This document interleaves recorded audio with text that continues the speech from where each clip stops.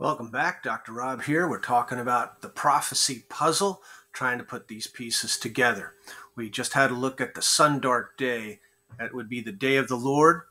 Jesus says it will happen at the end of the Great Tribulation, and I believe that's the next thing on God's prophetic calendar. The next thing we want to look at is the rapture. The term rapture refers to the return of Jesus solely for the elect, solely for his church.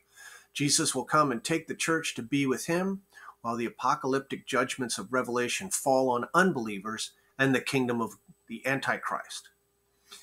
There are differing beliefs on the rapture, from outright denial to the rapture of a select few, and that leads to some burning questions. First, is there a rapture?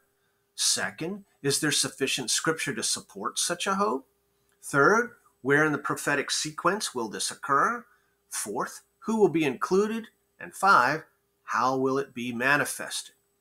Well, let's talk about some burning answers to those burning questions. Yes, there is a rapture of believers. I'm going to show you. Yes, there's more than enough scripture to support such a belief.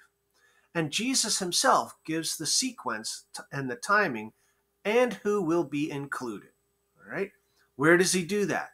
Back to Matthew chapter 24, and I'm going to read